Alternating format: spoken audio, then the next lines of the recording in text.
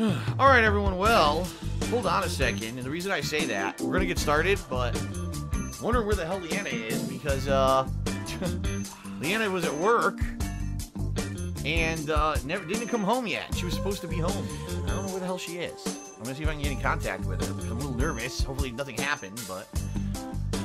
Oh, Golden Colt just did 100-bit cheer. He says, I gotta go. Hope it's a good stream. Thank you, Golden Colts. Let me just send her a text.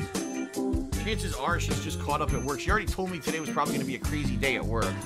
So, let me just double check she didn't come in. But usually when she comes in when I'm streaming, she at least pokes her head in the door to let me know that she's home, you know. Give me a second here. I'll just run out. I'm pretty sure she's not home yet, but let me just double check. Just to make sure I'm not... Oh, ouch.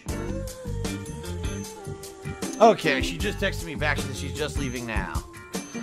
So, chances are I'll be hearing shortly when she gets home about how horrible her day at work was. Stuart360 just said, oh, Phil's got his leash short. It's not that I have a short leash, it's that I just want to make sure she's okay.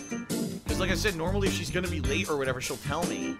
So it's out of the ordinary for her to not be home on time and not tell me that something's going on. I could care less if she does something. Or sometimes she goes out with friends and has a coffee or, you know, I don't give a crap what she does. As long as she's safe, and that's what I'm concerned about.